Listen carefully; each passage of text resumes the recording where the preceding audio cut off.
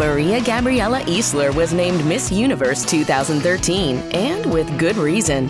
The Venezuelan's body is out of this world. We bet a lot of men would be happy to plant a flag in that.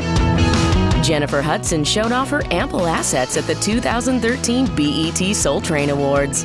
Her girls perched higher than ever, and her legs were as long as her notes in Dreamgirls.